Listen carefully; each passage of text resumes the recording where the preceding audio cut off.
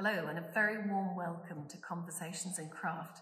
I'm Becky Metcalfe, Head of Content at Design Centre Chelsea Harbour. The Design Centre supports creative expression across the design agenda, and today's virtual session is particularly apt as it coincides with the opening of Artefact, our first new contemporary craft fair. With craft making its mark on interior design, Artefact will be an opportunity to discover, learn, connect, and gain a greater understanding of how one-of-a-kind designs are conceived and made. Broadening specialist knowledge, this series will offer insider insights from the craft industry's leading lights, and we're bringing together renowned experts from gallerists to makers and curators for some great conversation, both physically and online. For this virtual session, I'm simply delighted to introduce Jay Blades, presenter, modern furniture restorer and upcycler. And who better to moderate the session than writer and podcaster Grant Gibson. Over to you, Grant. Thank you so much for tuning in.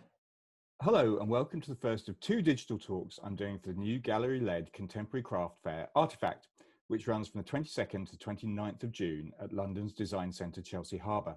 My name is Grant Gibson. I'm a writer, editor and host of the podcast Material Matters, and it gives me huge pleasure to be spending the next 40 minutes or so chatting to the modern furniture restorer, upcycler, eco-designer, and of course, presenter of TV shows such as Money for Nothing and The Repair Shop, Jay Blades. Jay, thank you very much for doing this. Really appreciate it. No problem at all. No problem at all, Grant. That's an intro, isn't it? God blimey, I haven't heard myself being introed before. But that's quite nice. I like it. Well, you're normally doing the introductions, right? So it's my turn. Yeah. First question is, it's kind of the obvious one, really, but how's the lockdown been for you? How's the pandemic panned out? Pandemic has been quite good in the sense that I've worked quite a lot. I think last year I filmed about 7 shows, and this year I'm doing, I think, about 8, I think. But I know for a lot of people it's been really, really bad, but a lot of the shows that I film are to boost up morale. Yeah. So basically the BBC just kind of went into overdrive, and we've done a lot of social distancing. So the recording has been it's been very different. Normally you have a crew of people. Now you've got a really skeleton staff. It's just you and a person and that's it. So it's been interestingly different. Will that change the way you make television going forward, I wonder? I think it won't, because especially the shows I do, the shows are very touchy-feely. So you like to shake people's hands, give people a hug, hand someone some tissue when they're crying. We as humans are very tactile. So we like to touch each other. It's just the way we communicate. I think they say 57% of our communication is body language. Yeah. So that's a whole load of gestures. And if you've got a mask on, it's quite hard to tell what someone's doing, if they're smiling or frowning and stuff like that. Or, got a sad face. Frowning, you can tell on the top of the head. Yeah. So I don't think it will change. I think we will go back to normal TV. But at the moment, a lot of TV is filmed with the COVID restrictions. So there's 2 meters, wearing masks, sanitize, the whole shebang. Even stuff we get in at the repair shop, we have to have it for at least 72 hours before anybody can actually touch it. Really? It goes in a bag, and then it's kind of quarantined, and then it can come out into the open. And when someone's handing something COVID to us, we're very mindful of not touching the same parts that they've touched and stuff like that. And if you do touch it, then we kind of cut, but you sanitize and then you go back to filming. Yeah, it's interesting. I mean, you're right about being busy over lockdown. I watched a documentary series on iPlayer the other night and figured it would have nothing to do whatsoever with design and craft. It was called Gods of Snooker. And you were there. You were there on it, talking about Alex Higgins and Jimmy White. I mean, do you identify with these kind of outsider rebel types, I wonder? Yeah, I do, definitely. Growing up in the 70s and the 80s, Alex Higgins and Jimmy White were probably... Well, Alex Higgins, first of all, he was a rebel amongst all rebels. He was like the punk of snooker. So he came into that game and he did what he did. And I grew up watching all of those Gods of Snooker. The one that I didn't really like that much was Steve Davis, because he just kept on winning. And it's like, I didn't mind that he was boring, but there was no personality outside of the game. And when someone just wins all the time, you just know, like, oh, really? Yeah. But when he lost against Dennis Taylor, that was, ooh, that was sweet. That was sweet. I remember that final. I had an odd thing for Terry Griffiths. I don't know what that says about me, but there you go. You know, he was a good player. He just straight laced. Yeah, he was. And you've written an autobiography, Making It. Guilty as charged. Yeah, how was that? It was quite good. I'm dyslexic, so I've got the reading ability of an 11-year-old. So I had a brilliant ghostwriter that I would just talk and tell him how I was brought up and all the other bits and bobs. And then basically he put my words into a sentence. So when you read the book, it's very much, it's like me talking to you, because that's how we just did it. It was a conversation. But yeah, it was quite cool. We did it during lockdown over Zoom. And I think it took us about 4 months. Yeah, 3 months to do it, but then editing took about a month because we just had to tweak a few things in there. Yeah, I mean, which isn't long. I mean, bear in mind, if you were sitting down to write a book, it would take longer than that, I would imagine. Yeah, I think with the autobiography, I think it's quite easy, I believe, because all you're doing is talking about your history. Whereas if you're coming up with a story, then you have to have the twists and the turns and all that kind of stuff. It's a bit more thinking process. Whereas all I have to do is just remember. And my memory is quite good. I think it's because of being dyslexic. I remember, I can't spell that well, but I remember how words look. Right. And that's how I write them down. Because I'm fascinated by the relationship between design and dyslexia. I mean, I have a podcast I mentioned in the intro called Material Matters, where I speak to a lot of designers, makers, artists, architects. And the number of them that I've spoken to who have been diagnosed as dyslexic is vast. One of the things they say to me is that it gives them the ability to see the world in a slightly different way than people without dyslexia do. I mean, is that something you can empathize with? Most definitely. I see things completely different. Sometimes I'm just walking down the road and I see a flower and I see it next to another flower, and just the colors that they sing to me. And then I get fabric that can do the same thing. So I have the two contrasting colors. When it comes to taking pictures or redesigning a chair, I normally do things completely different, like put the chair on the floor. Don't have the chair standing up like it would normally be on its 4 legs. Slide it down, and then you just get a different view and a different feel for the chair. And any form of furniture, I would say. The dyslexic people that I've met, we think of things completely different. We come from most people will go, let's say, for instance, up the M1. The dyslexics will go round the corner and so on. So to get to, let's say, Leicester, we take a different route, but we'll get there in the end. And sometimes what we see along the way influences what we would say when we get to Leicester. I don't know why I chose Leicester. Why did I choose Leicester? Oh, it's up the M1, isn't it? That's why. It's up the M1. The FA Cup, that's why. Oh, did they? Oh, cool. Yeah. That's why. Also, the people I've talked about dyslexia to, I mean, there's a common thread that they didn't get diagnosed at school and they found school very, very difficult. I mean, is that something you experienced too, I wonder? Yeah, I found school very difficult. Well, primary school was cool. But when I went to secondary school, I didn't get diagnosed, and then I suffered quite a lot of racism at secondary school. So that kind of stunted my learning. And my school, it used to be a grammar school, but then it changed. And they had this kind of tier system. So you had the P's, which were the perfects, really brainy people in those classes or in that set. And then you had the M's. The M's were medium learners. And then you had the L's, and I was in the L's. And the L's was full of loads of dyslexic people. Now, when I come to think of it, none of us were diagnosed, but it was more about containing us in that environment rather than teaching us to get up to the M's. They just kept us there. I had a load of substitute teachers. I mean, an obscene amount of substitute teachers. It was crazy. So yeah, schooling wasn't that great for me. I mean, was art, or could you draw? Were there any subjects that you put a light on that you were good at, I wonder, or encouraged at? No, my school wouldn't really encourage me.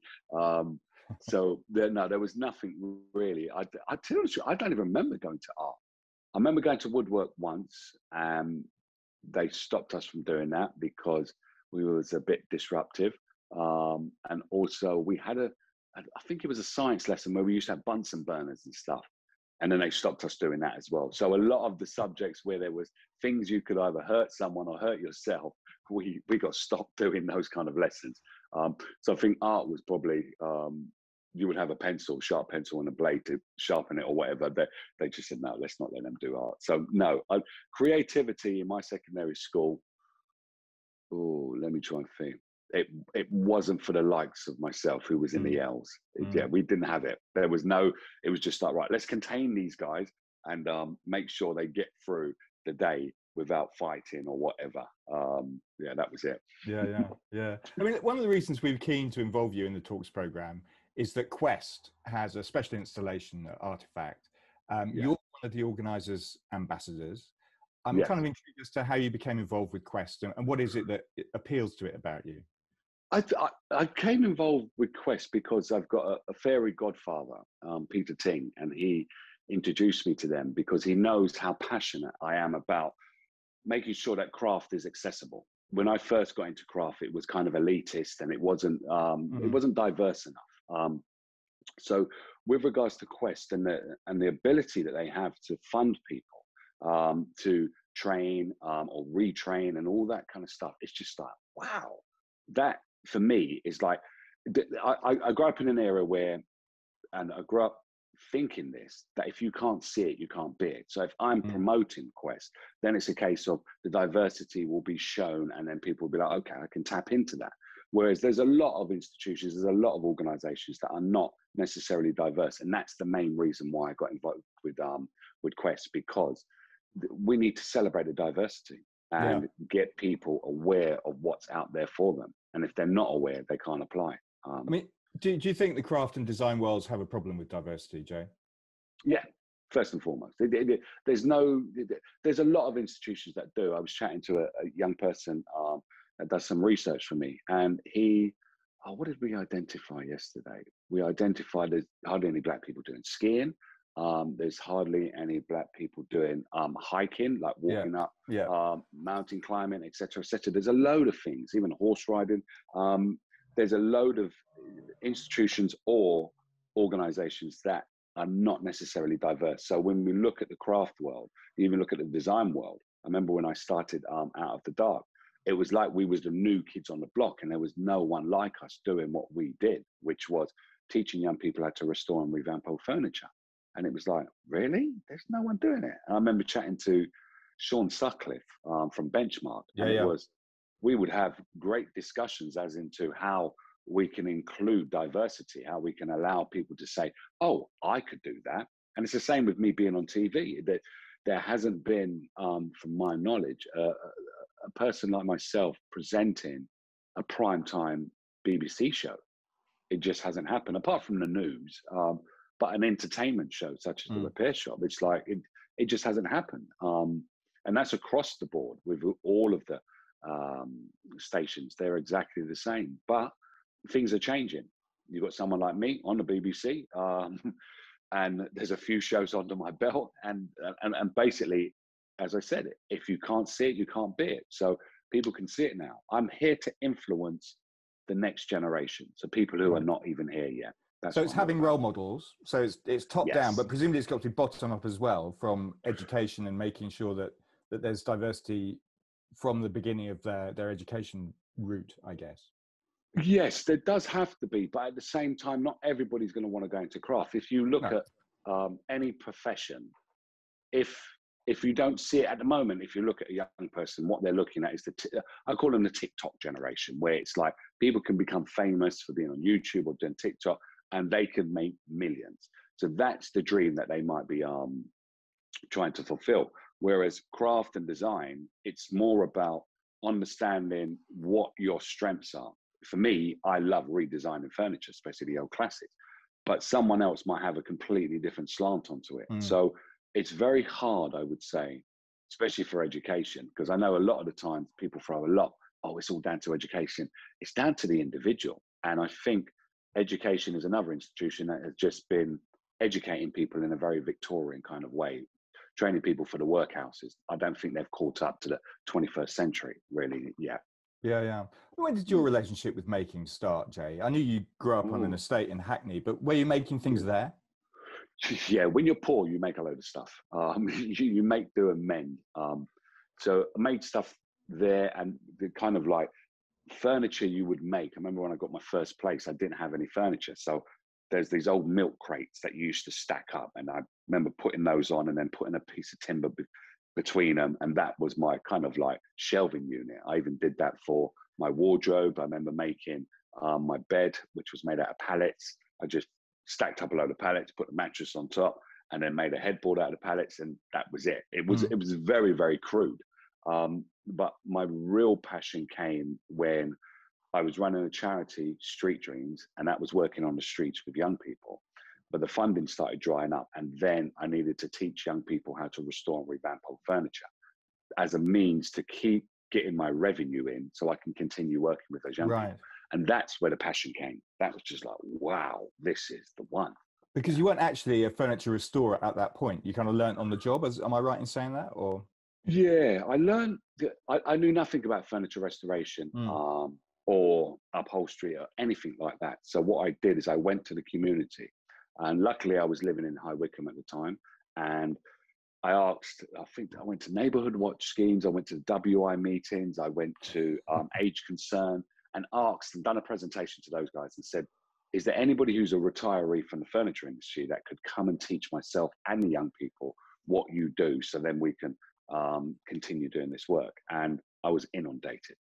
I had I think the oldest teacher we had was a 92-year-old, Ken, in Beaconsfield, and he was living in a care home, and he taught us how to do caning of a chair and also rushing of a chair. And that was quite cool. So I learned, yeah, definitely on the job. I've learned from the community, basically. I mean, I'm quite intrigued by your background because we just started talking about it there. But you left school at 15. Yes. But later in life, you studied for a degree in criminology and philosophy at Buckingham University. So what were you doing in between?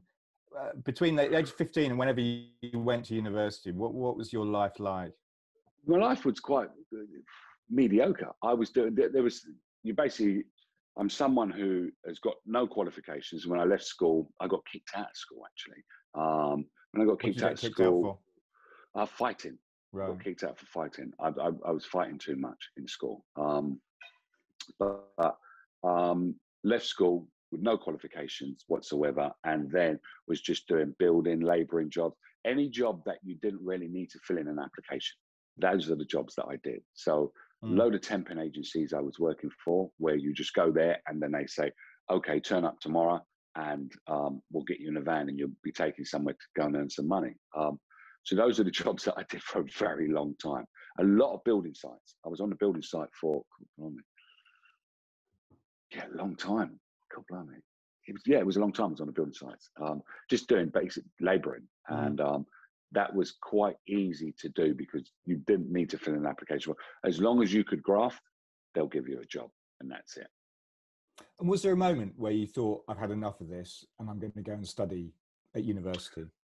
Yeah, it was about when I was 20, I think it was no, it was 29. I was 29. I was volunteering for an organisation called Youth at Risk. And that was basically an organisation that had come from America and had set up in the UK. And they worked with young people that were at risk, either leaving care or were involved in the criminal justice system. And they needed mentors with those young people. So I became a mentor there. And then that is kind of what spurred me to go to university, because one of the other mentors was a teacher and she could identify that I was dyslexic. She said, oh, you should go to university.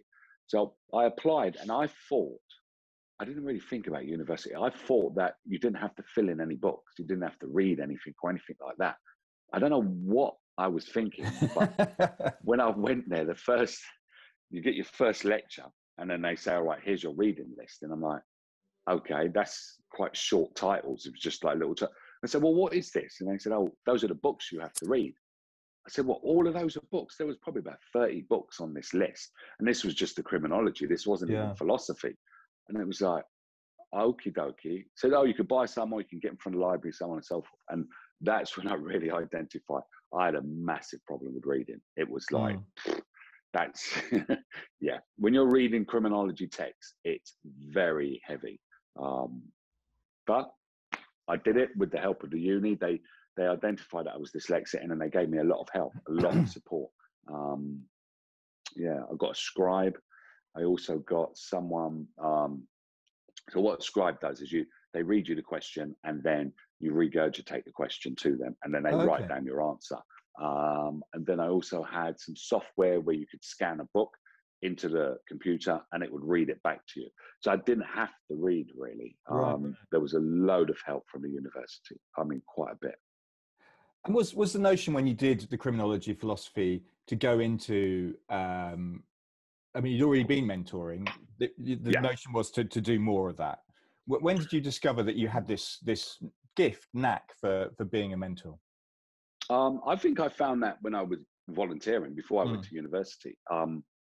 I was volunteering at a number of organizations, and I was very, very successful at turning young people around. So these are young people that were either committing crime or doing some kind of antisocial behavior, whether it's in their home with their partner and stuff like that. And I was good at turning them around. And I think that's why this teacher at the time had said to me, oh, you should go to uni to get a formal qualification because you are good, but people won't take you seriously because you don't have that qualification. You've just got a natural ability and you've got lived experience, but you don't have a formal qualification. So I kind of knew that. I didn't really have an idea of what I was going to do with the degree. And I think it came apparent when I started doing the degree. I met my ex-wife and we was talking about how we can make the world a better place and stuff, and just talking and then coming up with, she's quite planny. So I will come up with these big ideas. She would plan it all out and put it down into a kind of format. And luckily for me, people knew about me within the community, and then they just got me to do some work, and that was it. I started another organization, which was Street Dreams, and then from there started Out of the Dark. So it kind of just went boop, boop, boop, boop. It's almost, I think with dyslexic people, my dyslexia is I don't really have a path, but I find a path and the path finds me. So I want to say, I went into, some people went into criminology, says, well, I want to be a probation worker, I want to be a social worker, I want to work in the prison service. I had none of those ideas at all. So Out of the Dark, furniture restoration, how did that come about in the first instance? The first instance was running Street Dreams, where we was employed by the police, social services, schools, parish councils, you name it. We was employed by them to work with young people on the street and start them doing antisocial behavior. But then funding started to dry up because I think a lot of councils were losing money, and they needed to create a revenue to continue working with those young people. And it was a case where I would get benches or get a desk, young person would want it, and I'll donate it to them. So I would either get a donation from BT or other big companies, and then they would give it to me, either a laptop or a desk. This young person had a desk. I was helping him fix it and decorate and personalize it in the way that he wanted. And then the ex-wife came out and said, look, that's a project idea. And the project idea was Out of the Dark, teach young people. Hold on a minute. Beauty. There we go. You're back. Have you got me? Yeah, there you go. Yeah. The beauty of using these headphones is that sometimes the battery runs out. Modern technology isn't that good, is it? You need an everlasting battery that would just last you forever. I've just got a wire. I just use wire. Very old-fashioned. Old school is the best school, I tell you. Why you have no problems then. But yeah, so we started Out of the Dark, and we didn't really know how it was going to work. When we originally started, it was in the back garden. I had a fence post, and there was like 4 tarpaulins on the top, and just bought loads of furniture and got young people around doing it up, rubbing it down and all that kind of stuff. And I think health and safety now would have had we would have been shut down in the first 5 minutes because it wasn't great. But we moved to a premises, and then it just became quite big. Yeah, really, really big. And I mean, you had this epiphany, obviously, with furniture restoration. Yeah. I'm kind of really interested. Was it a feeling when you started doing this that this is it? I found my thing. I think to tell you the truth, I didn't feel it at first. I thought people buying secondhand furniture, who's going to want secondhand furniture? Because in the industry, the majority of people who was buying secondhand furniture were people that were on low incomes. So coming out of prison or coming out of the caring system, that they went and bought cheaper furniture. So it only dawned onto me that this would be successful when we had a piece of furniture in a magazine in Germany, if I remember rightly, and 3 people tried to buy it at the same time. It was just like, wow, this. And I remember wrapping up this piece. It was a sideboard, actually. I remember wrapping it up, and the guy was coming to pick it up to take it to Germany, and it was like, there's something in this. And then we continued buying loads of furniture. And at the time, you could buy Urkel, G-Plan, Pocket. You could buy that stuff for next to nothing. I remember buying Urkel for like £6.50, and it was cheap, unbelievably cheap. But that's when it felt like this is something. It didn't feel like it at the beginning, because I just thought, why are we doing this? Because the people you're selling furniture to are the people you're supporting. Whereas the people you need to sell the furniture to are the ones that I thought wouldn't buy it, and they're the ones that will make us sustainable. Yeah. So making us sustainable was a big thing for me, because of the lack of funding with regards to the Street Dream. It was like, right, we have to control our own revenue. So we needed that revenue coming in to continue working with these guys and girls. So yeah, and it just took off. It was like, wow. Well, I love that description that you give, but to encourage the kids to take part in the first instance of rather than saying you're going to restore furniture, saying you can make money from nothing here, which is, I think, is a really intriguing way of looking at it. Yeah, I think when you're dealing with, sorry about that. This should be on airplane mode. I don't know why it does that. That's on one technology again. But when you're working with, let's say, urban young people, they are driven by money. Even me, when I was growing up in the poor side of town, it's like you're driven by the kind of illusion of money, the kind of things that you think it brings you happiness and all that kind of stuff. So if I was to go to them and explain to them about restoration, they'd be like, I don't want to do that. That's quite boring. That's old fuddy-dud stuff. But if you say to them, I'm going to teach you how to make money from nothing, they're like, okay, I'm listening to you now. And then you show them there's a chair that they might have sat on, or they've kicked it about and it's broken. And they say, see that chair over there? We're going to turn that into £175. And they're like, what? And that's when they're really open and engaged. But along that process of showing them, look, I'm going to show you how to take the chair apart, glue it back together, restore it, put some fabric on there, either paint it, take a picture and try to get it into certain magazines, work with certain bloggers or influencers, and then like you're able to sell that item. You have to make it desirable, because at the moment where it is and what it is, it's not desirable. But that's what we're going to do. And along the way, the young people then learn that they are desirable, because if they've gone through school and they say they had the same experience as me, like not being recognized as dyslexic and feeling like they're inadequate, to allow them to feel that they are a desirable person because of the skills that they've got in them, because the skills that we've taught them, that's what we're all about, because then it kind of stops that cycle. And it's quite interesting to see young people get turned on by furniture, and it's turned on in the sense of the possibility of change.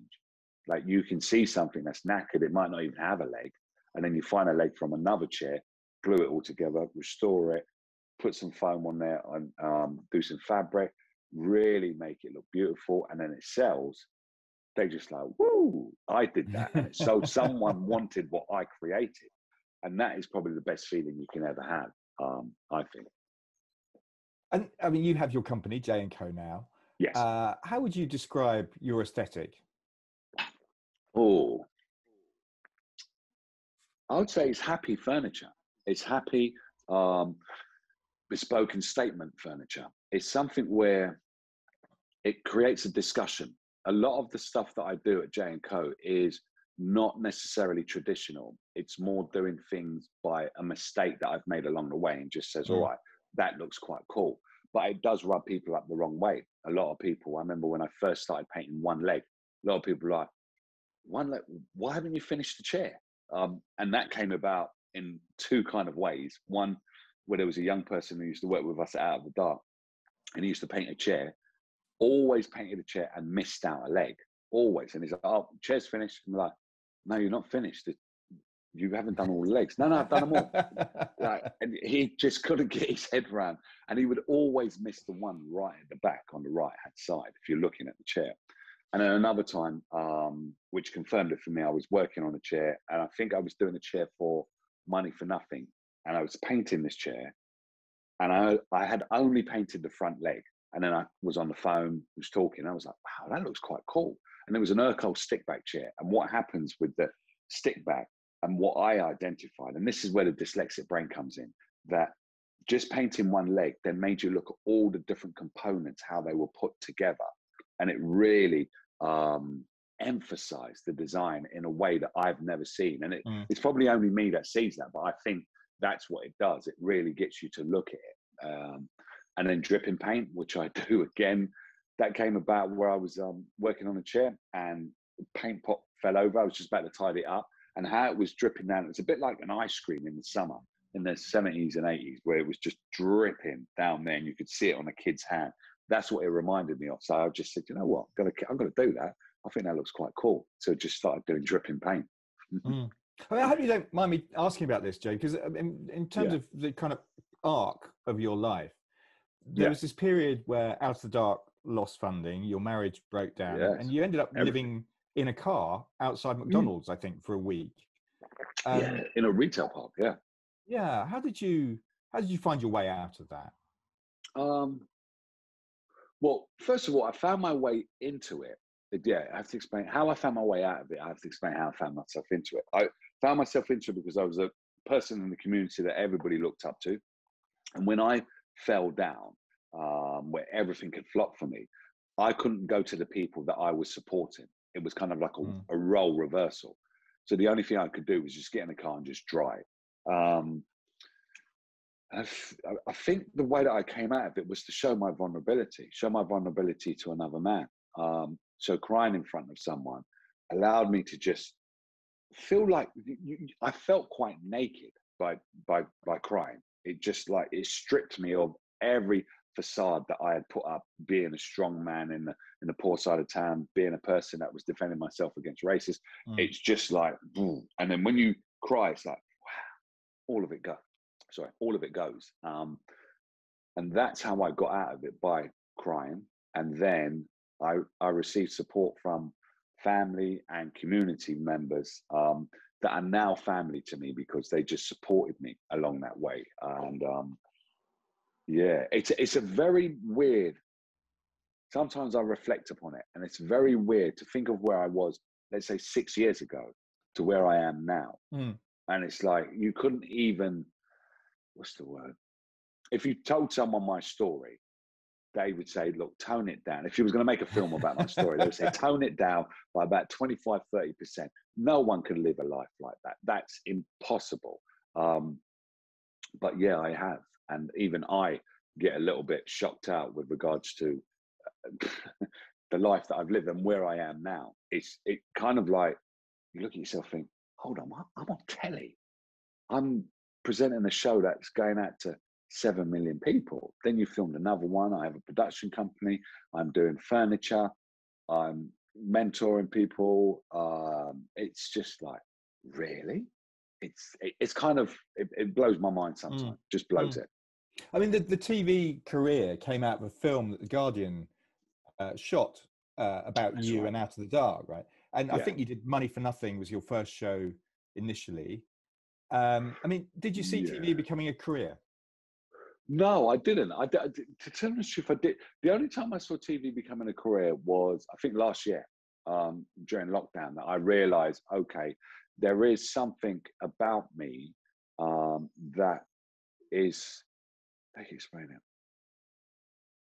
It's very needed on TV at the moment. So you need to have different voices. You need to show diversity. So if you have someone like me, 6'3" black guy from Council Estate, gold tooth, doing a kind of a craft show or a repairing show, which is very Middle England. It's a bit like, oh, hold on, that doesn't fit, but it does fit because it's just normal. We're all people at the end of the day. So it's not like I don't belong there. it's a case of you do belong there, and you have the empathy because of the community work I've done. You have the way to speak to people and be aware of the emotional kind of intelligence I've got. It's just like, bam, it's on it. So that's what you need on a show like that. And then it's a case of I do something like Money for Nothing or other shows that I'm doing. As I said, if you can't see it, you can't be it. So they'll put me wherever they can put me and wherever it fits. The show that I've just finished filming takes me right back to my original roots of how I got into TV work. So it's called Jay's Workshop. And it's basically, I have 3 expert makers, furniture makers, and they all have 2 apprentices each. So in total, there's about 9 people, and including myself, there's 10 of us. So I go into the community, or the community members come to me and they talk to me about someone in the community who's done some brilliant work, either during COVID or even before that. And what I then do is set my team a task to make that person an individual item for them. And then we give it to them. We surprise them with this item. And it's quite emotional. I'm guessing there's some tears in there somewhere. There is some tears in there, but the stories are just, I think for a long time, we haven't celebrated the uncelebrated. It's almost as if we have become bombarded with this kind of celebrity lifestyle, and every celebrity is like the pinnacle. Everybody wants to be like that person. And I see things as a dyslexic slightly different. I like to celebrate the uncelebrated. The people that are out there in our community that are doing some really groundbreaking work, saving lives and supporting people, those are the people we should be celebrating. Because a celebrity getting another, let's say, Lamborghini or something like that and going to Dubai, I'm not really interested in that. But someone saving someone's life, or someone looking after the older generation, making sure people have food on the table, people fleeing domestic violence, and people supporting them with all of the clothing or whatever they may need. Those are the people. So I'm basically a community worker that they put in front of the camera. That's all I am. Well, it'd be fascinating to see whether COVID has changed attitudes when we eventually all come out of it. You sense that it might have, but it may all just go back to the same as it was. Who knows? I think it might go back to the same, but there will be a group of people that, similar to the group of people that started watching The Repair Shop when it was on BBC Two, that will start this trend. And hopefully with Jay's Workshop, we should keep that going, because we were celebrating the nurses every Thursday. We was doing it. We was clapping. And this is something we should be doing all of the time. There's people in our community who are doing some brilliant work. So let's celebrate them. Let's make them feel like what you're doing is valid and we value you. Yeah. I mean, The Repair Shop, which we kind of alluded to, we haven't really talked about in any depth. 7 million viewers or something along those lines. I mean, what do you put that down to? There's quite a few things it's down to. So it's down to community, love, craft, and people just wanting to feel good. When you think about the show, it has so many different elements. You have a story you have an item, first of all, that someone's brought in, and then they talk about the story, unravel it, and tell us about the history of this item. And then you have this kind of expert team that are just to die for. I call them my family now, my TV family, that can repair and fix anything. And then we give it back to that person. And then when you give it back to them, you almost see that person either go small again, go back to that 5-year-old child or whatever, or you just see them light up with the memories come flooding back to how it used to look and the person who gave it to them or who it's linked to. And that is basically, that's it. There's so many things in The Repair Shop that you could relate to. People watch it for all different reasons. Some people watch it for the craft and they want to see how everything's fixed. Some people watch it for the story. Some people watch it just for how a community has come together and just working to support someone we don't even know. It's just that they've got this item, it needs to be repaired. It's kind of like I'm going to show my age here. It's kind of like the bag puss of for grown-ups. It's the grown-up version of, do you remember bag puss? Oh yeah. Yeah. I'm showing my age now as well. Yeah. It's all the little mice there just fixing. Those are the experts. And then like, I'm bag puss. That's kind of what it is. I mean, do you think the general public is taking skill and repair more seriously now as a result of the show? Yeah, most definitely. The amount of people that I get contacting me on a daily basis, sometimes hourly basis, I think skill, craft, and restoration, repair, everything is just being highlighted. And it's been highlighted in a way where we have become a consumerist society. And when you become a consumerist society, you buy something broke, throw it away. Whereas back in the day, I remember growing up, you had a repair shop on every high street. You had a guy that would come around and he would sharpen your knives, and he would have this big stone, and that would be it. But lockdown has allowed us to just pause, have a look at our houses, see what we can do ourselves. And then also there's some people who haven't got the money to then go out and buy a new house or buy new things in there. They've become very resourceful. So these shows have like just grown because everybody wants to learn, how can I do it myself? And yeah, I think with Quest, you've got Heritage Craft Association, you've got the Princess Foundation, you have a number of organizations now that are just saying, look, this is what we can do. And this is what you can do if you have the right training. So yeah, I think there's a first for it. Yeah, and it's going to come back in a very strong way. It already has, and it's going to come back even stronger. That make, do, and mend culture that we had from the 1950s onwards is going to come back. Well, I hope so. I hope so. Jay, our time is nearly up.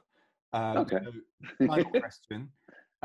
Plans for the future. You've got a new TV show. You've got the book. Is there anything else we should know about?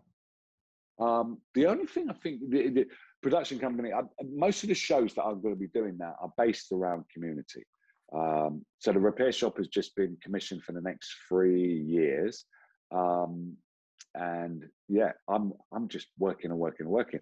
One thing I do need to do though, is I need to get away more. I know because of COVID, like no one's allowed to go anywhere unless you go, I think it's Portugal is the place. Yes. That, all the Falkland Islands, which is lovely this time of year, I hear. See, there you go. So those are the 2 destinations I could go to. I would prefer to go to Barbados at the moment, but I have to wait. So that's the only thing I think I'll keep on working on to the government say, like, all of the countries have got the green light and then you can go forward. So there's a lot of shows that I'm doing. Yeah, quite a lot. So you're going to be across TV screens a lot soon is what we're discovering. Yeah, and I apologize now. It's just that, as I said, people, if you can't see it, you can't be it. And obviously, me being me, they want me to be in certain shows so people can see that, oh, it is a possibility. I can do that type of stuff. So yeah, sorry, people. If you got bored of me, you're going to get even more bored because there's a load of shows coming out. Well, brilliant. Jay, that was wonderful. Thank you so much for your time. Thank you. You take care now. Thank you. And thank you very much for listening, everybody, and watching. Do remember that Artifact is running from the 22nd to the 29th of June at London's Design Centre, Chelsea Harbour. Do pop along. Thanks very much.